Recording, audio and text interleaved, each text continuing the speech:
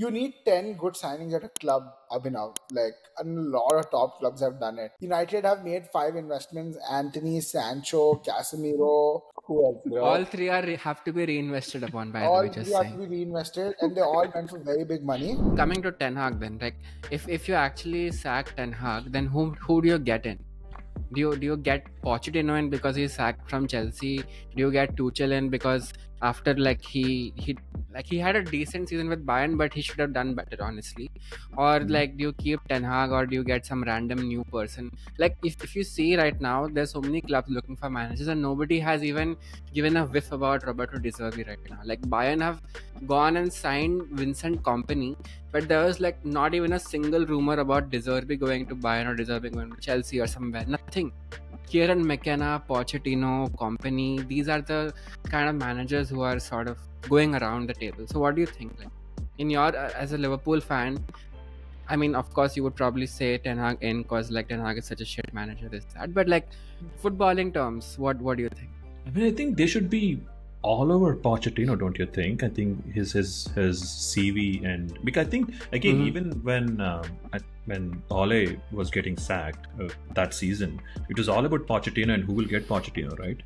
At that point of time, United were craving for him. United were debating between Pochettino and Ten Hag, and they picked Ten Hag.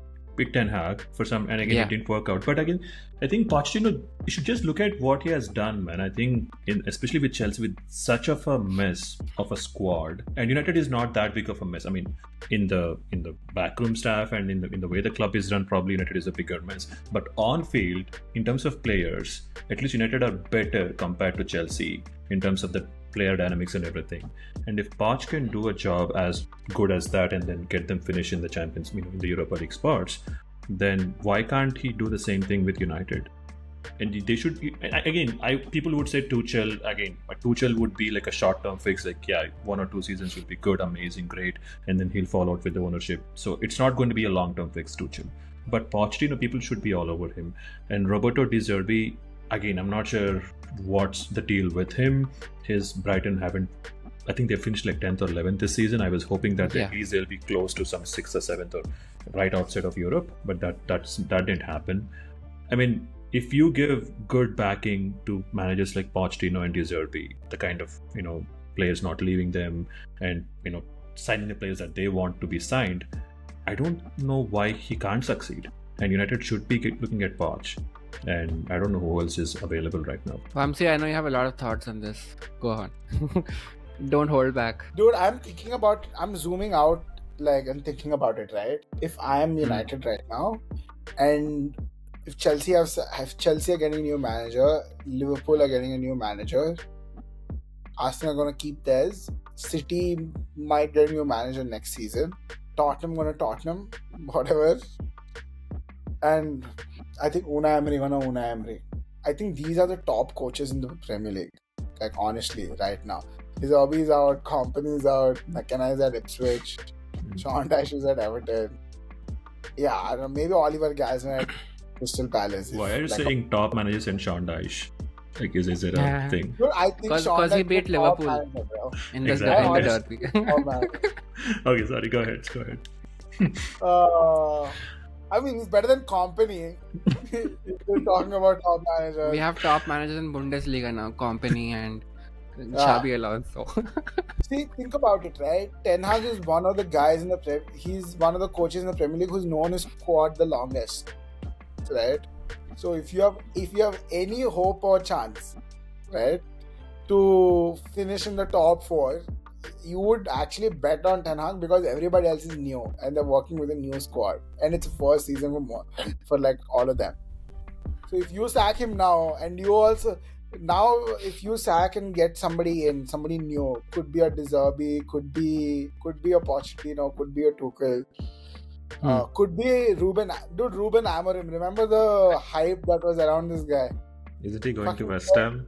Oh wait, West Ham already has that guy, Roman Lopetegui. Lopetegui. Sorry. Lopetegui, top coach. There's not that many top managers that know their squad really well in the Premier League right now. So if I were United, and these are the options that I have, I would stick with Ten Hag because you don't have to fire him. Your squad contracts are up. Yeah, and your squad contracts are up. You can actually do a squad overhaul. I was telling this to Sid yesterday. It doesn't really matter who the manager is. You need 10 good signings at a club, Abhinav. Like, and a lot of top clubs have done it. United have made 5 investments: Anthony, Sancho, Casemiro. Who else? All 3 have to be reinvested upon, by the All way, 3 just have saying. to be reinvested, and they all went for very big money. And Hoyland sort of paying off, and Mount I don't know yet, right? Like 5 big investments went into the Martinez, yeah, okay, Martinez good. Onana might come through. He's not like the worst player, but he did cost United so much this season. So a lot of investment has been made, right, with the manager that's in here. If you don't give him time, then now you have to do all the signings again and compete with these boys, with Chelsea and all these clubs that have made the 10 signings and have like gotten a new manager in.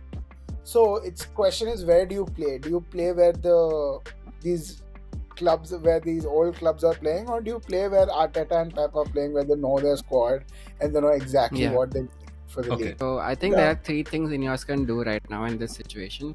One is they can just let it be and let Ten Hag stay out for 1 more year, and if they do that, then it basically means that Ten Hag is the scapegoat manager. We will let him like take all the blame while we like buy those 5-6 more players who will actually come good for the squad next season, like season after. Or you give Ten Hag a new contract right now, committing to him, saying you are our manager for the rebuild, which is unlikely to happen. Or they get a new manager in this season itself, who again they commit to saying we are a rebuild manager. And then the problem with that is, while in the course of the next season, United will not be a top level team at all, nowhere close, and you are still going to be in the process of the rebuild. And you saw what happened with Arteta at Arsenal when he went through, right? Like those 2 seasons were horrible, and you were seeing Arteta out, this, that all the time. So I think it's a very tricky situation, to be honest. Like, you either keep Ten Hag and make him scapegoat for 1 year and then like get somebody else take the ship from there, or you fully commit to some person. But I don't see that person, like Pochettino maybe, but I don't see him as a rebuild manager, to be very honest, as a fan at least. So same. The thing is, we can't commit to a new manager because we don't have operators at the club, firstly, and we don't have the players, bro. We don't have the players. Honestly, we just don't have the players. We don't even have the people taking decision on the managers right now. Like Ashworth and Berada and all are not even in the club right now. So we're not ready to do the step that you're trying to say, where you get in a rebuild manager and back him. So what do?